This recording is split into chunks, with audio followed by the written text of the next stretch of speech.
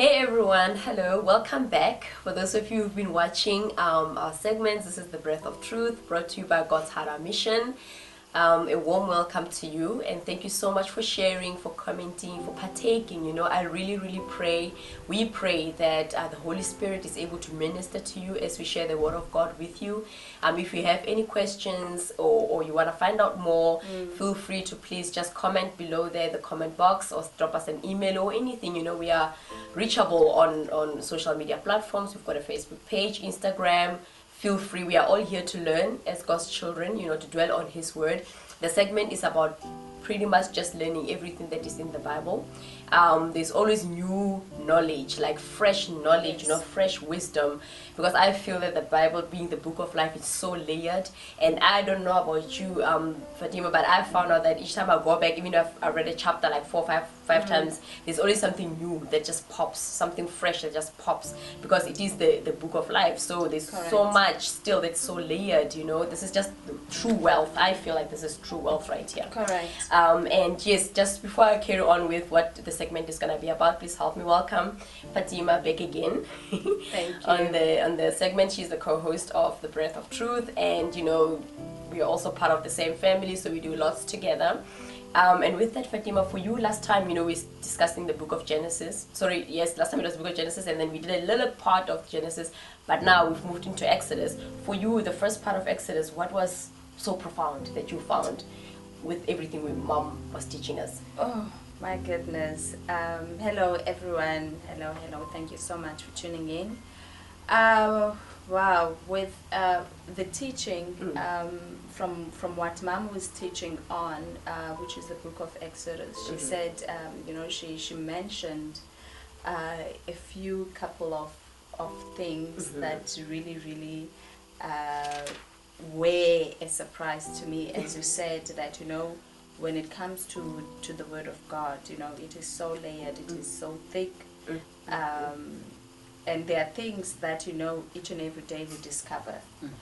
And so when Mom had mentioned, when the king was, looked at Moses as a baby, he didn't just see beauty or a beautiful baby or a handsome baby, but there was something significant in Moses. That's right. As a baby, which Mom mentioned that, he saw the glory of God. Yes.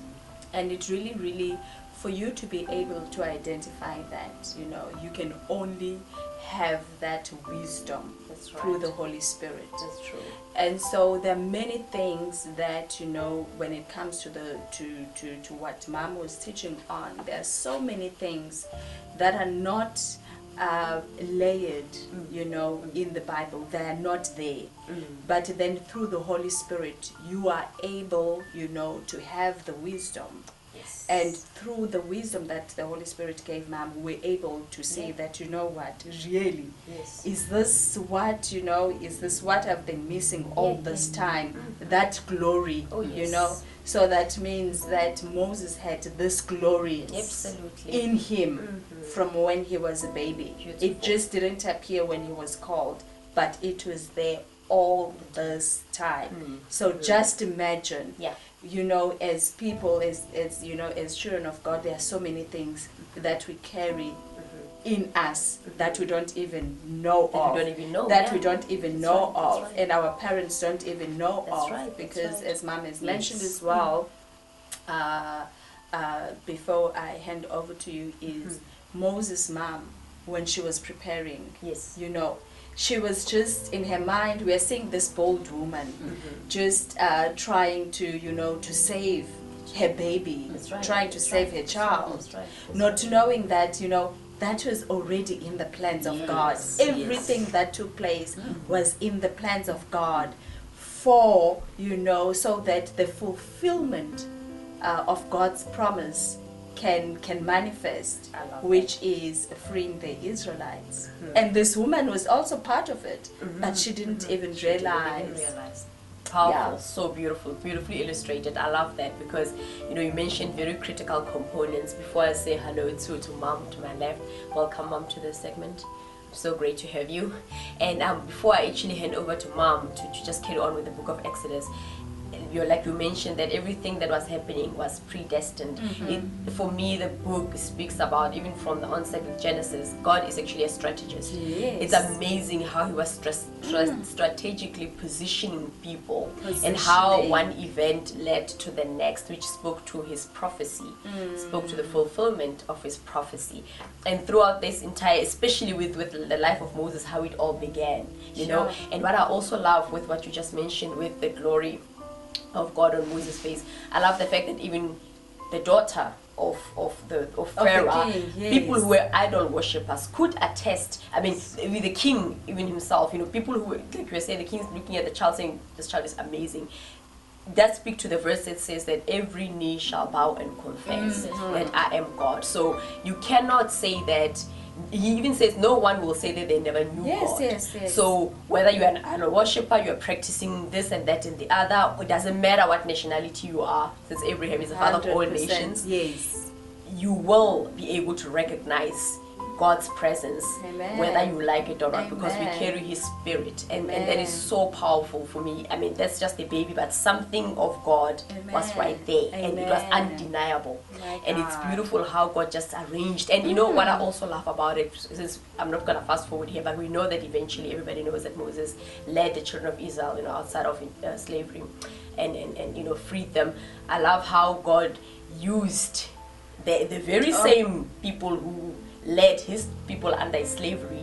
He turned everything around. They raised Moses in order for Moses to then come back again to 100%. Release, you know, the very same people who are under slavery. It's so powerful. It's very powerful. It is very powerful, because being Egyptian, raising a Hebrew kid, I mean, you can imagine this is the child of slave, was a slave, like, essentially, but it just goes the power of God. You can just see the power of God at work right there.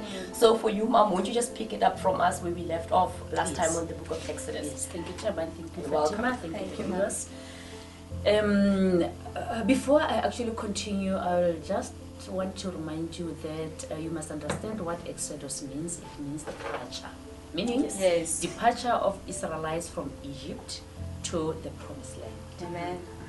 That this land was promised actually to their ancestors by the Lord Almighty God through Abraham, Isaac, and Israel. Now, we left it when Moses now left Egypt, ran away because he killed one of the Egyptians, and it came to the king's attention that one of the Egyptians has been killed by this Hebrew boy, which is Moses. And then he ran, he found himself in Midian, and then there he met a gentleman who was called Jethro, and then he got married into this family. The wife to Moses is called Zipporah. So it was a Midian by nationality. Yes, she was not an Egyptian, she was a Midian by nationality. Now, that's where, when he was looking after the cattle and the sheep and the goats of this Jethro as the son-in-law, that he saw the tree on flames, but not burning. The burning bush, yes. The burning bush. Now he heard the voice that said, take off your sandals, because where your feet are is so holy. He did actually took his sandals off, because he was approaching and amazed. Why am I seeing the tree that is actually on flames, but the tree is not burning? That indicates that there is something special, and there is a difference between the fire of this world and the fire that comes from Come above. on, man. How powerful. The fire that comes from above, it does burn, but it doesn't destroy. The fire from this world, it burns and it destroys. Are we together? Together. That is why the Bible says the servants of the Lord is actually the holy fire. The holy fire. Now, what Moses saw, it was the holy fire from heaven, which was an indication that in this fire there is God there. Oh yes. And that is why you could hear the God's voice from the very same fire. Yes. Now, after hearing all these things, he had actually to go back to Jethro, and then he took all the family members and he went back. That's right. Now remember, I love the verse which said, when they were on the way from Midian back to Egypt, the Lord wanted to kill Moses. It's written. Okay. Oh, Yes, Interesting. yes. The Lord wanted to kill That's true. Moses. Yeah. Yes. Remember, let me take you back a little bit. Yes. The covenant that the Lord made with Abraham said is the spiritual one. That's right. But I want a mark which is physical, which is circumcision. Yes. Yes. Yes, I remember. Yes, I remember That's that. right. Yes, it's Now something with the remember, son as well. it's not mentioned anywhere Yes. that Moses, when he was born, he was circumcised. That's Yes. correct. That's correct. That's right. That's right. No, it's right. Are we It doesn't together? mention Yes. anything. Yeah. Yeah. Now, the Bible says, when the Lord was trying all that, Zipporah remembered something. Uh-huh. And then he took the skin of the son and then he put it on Moses' feet. And then Moses was accepted. Okay. That was the physical circumcision that the Lord accepted. Yes. And once you were not circumcised physically, you couldn't be part of the God's people. And then yes. Then Moses And became the part Jewish of the law. God's people. That was the Jewish Beautiful. law. Let's leave that one. Wow. Now, they went back to Egypt. Now, I love the scripture reading that says Moses couldn't talk. Yes. Now the Lord said, I will make use of your brother to be your spokesperson. You will represent Yes. me. The You, Lord. he started. Yes. You will tell him exactly what I say. I want you to go and release my nation from the Egyptian slavery, which is idolatry. That's right. So that is why I'm saying this slavery is actually the idolatry, because the Lord said so that they can go and And worship me, That's right. Yes. not That's worship correct. the idols. Do you agree with me? Yes. Agree? Right. Absolutely. Absolutely. Now, Moses got there, told the Lord that I cannot even talk. I will give you the spokesperson, which is your brother. Yes. Aaron, yes. Aaron.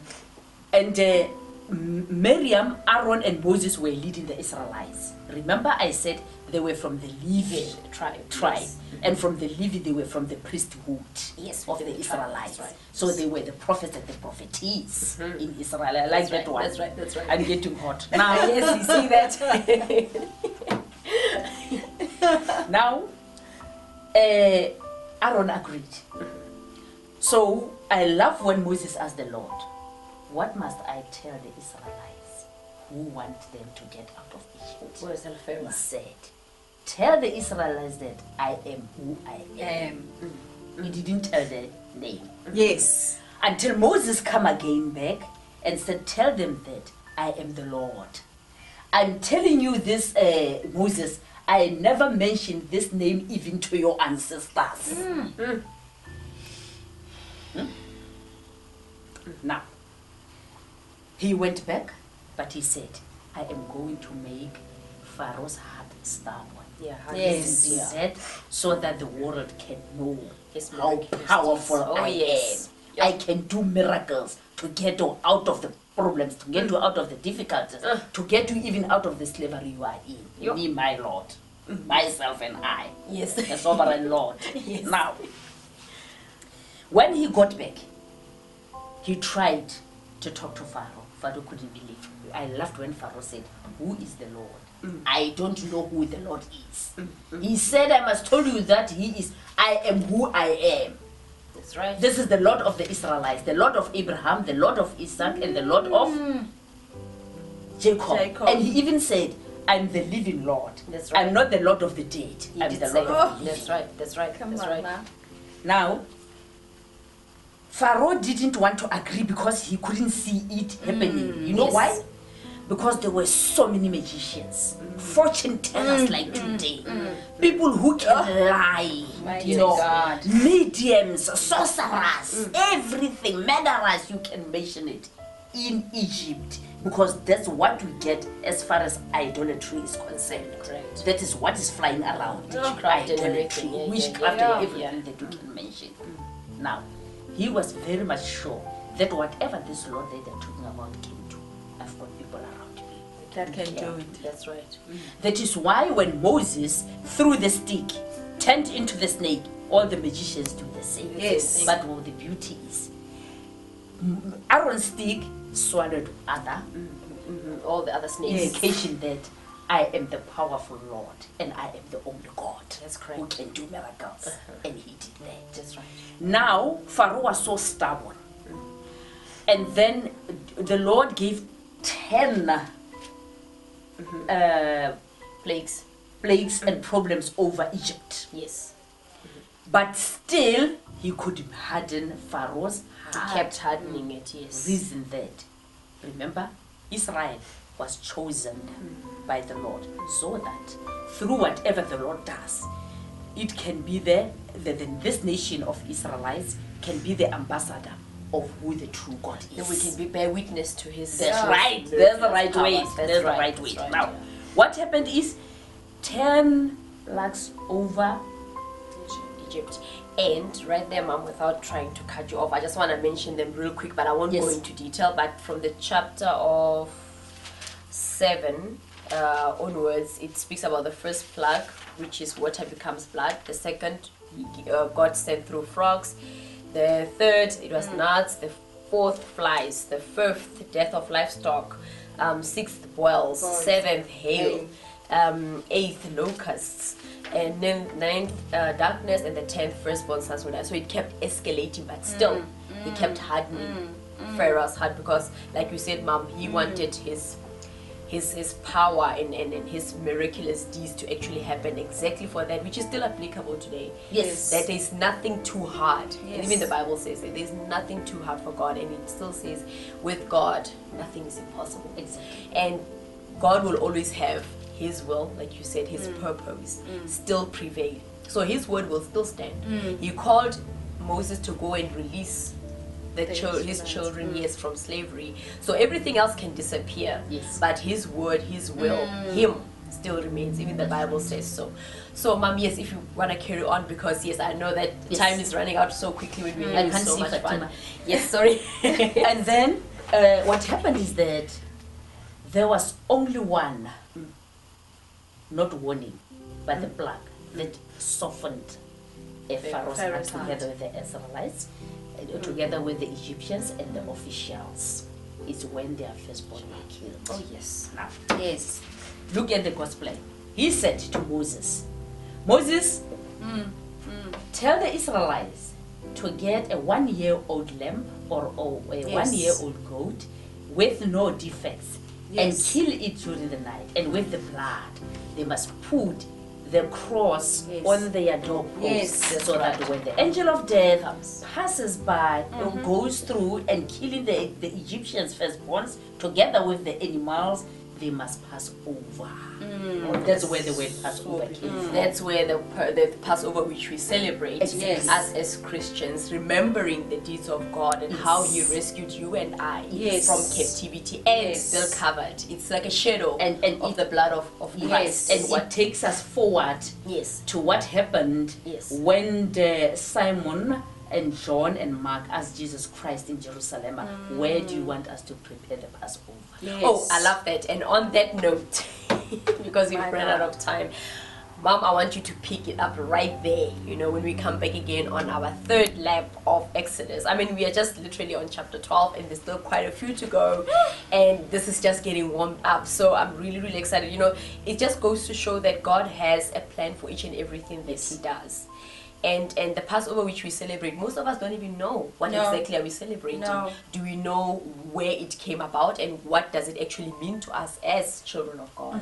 I'm talking about the living God, as those who call themselves Christians, because we are in Christ and should be carrying that. Mom, I would love for you to unpack it exactly what Passover means before we move on to the other segments. Is there anything you would like to add, Fatima, before we Sure. close? Because time flies when you're having fun, isn't it? Time flies. Listen, when Mom is speaking about,